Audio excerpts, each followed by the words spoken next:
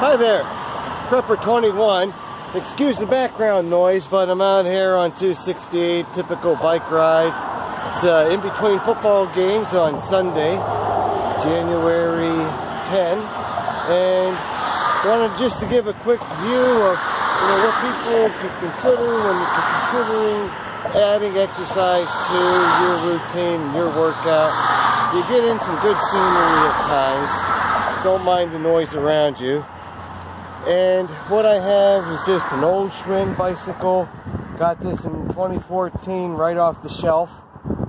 It's just a typical road bike hybrid, nothing special, couple $100. I just want to show that you don't need a whole lot of things to put biking into your life, regardless if it's winter time like it is now, because some days on the weekends we've been lucky. Saturdays or Sunday afternoons there's been a break in the weather and good enough to go riding. So I thought about doing some other video today, building a fire in the backyard and such, but I needed to get on the bike and get some wheel and get some movement behind me. So I am not prescribing this is how to do it, this is how I do it. I advise you to take any exercise in consultation with your medical professional. So, but Walmart, run-of-the-mill bell hat. Okay, it actually says Schwinn, but usually the bell ones are there too. I've got a side view mirror here, which is always really handy. And nothing too fancy. This is an e-bike fire light with 4 modes, and it came with a companion here. And you can tell, sometimes I have to jerry-rig stuff. That's why as a prepper, you always keep duct tape handy. I got reflectors on the tires. This is just some cheap tire reflectors I got off of eBay. I got a bell. Simple, like a little kitty bell, but it's loud enough. Got that at Walmart or on Amazon. I'll put links to some of these things in the video, but the point is you don't need a fancy bike and you don't need a lot of money to get real biking into your life. We have a machine at home, but again, how much are you going to get in at home? You got to get up and down real hills. I like to go fast, so this helps a lot. And it's not fancy. Tires have been changed, I don't know, probably twice, 2 or 3 times a year maybe, because I commute to work, so I know what I'm talking about. Other material I carry with me, and I've been biking my whole adult life and really have added a lot to my commute, which I don't do so much anymore, so that's why I do it now. So, bright jacket, nothing fancy.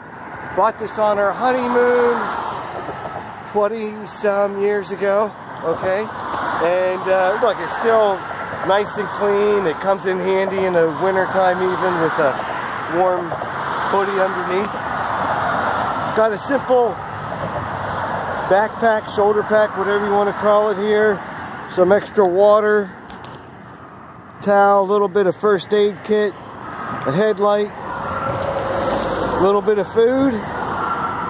And again, like I said, first aid kit, got some gum in here, and a tire repair, tire change equipment.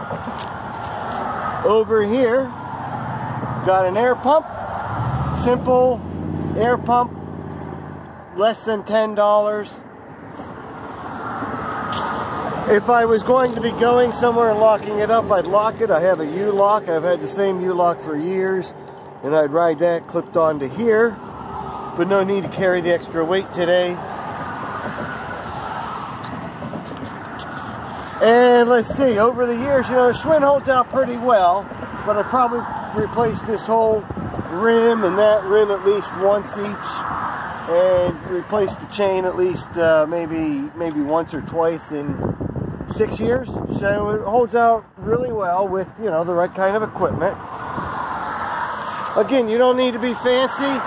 Today it's been quite chilly and coming down some of these hills. Having a face covering on comes in handy a little bit. you know. I got glasses. I recommend, you know, anybody wearing goggles because you never know what's flying around on the roads here. And it's a shame. This whole road, you know, it's a shame. All up and down here is littered with trash on either side.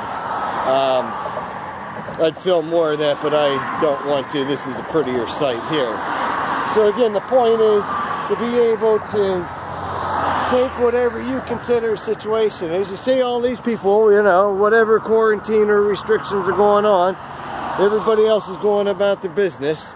So you got no excuse for making sure that exercise gets to be part of your business too, as we progress through the next few months, especially in this winter, when we have to remain our healthiest. So get prepared, get some exercise into your routine, get some weight training into your routine, and yeah, you know, take it out on the hills too. It's a lot of fun, it's good for you.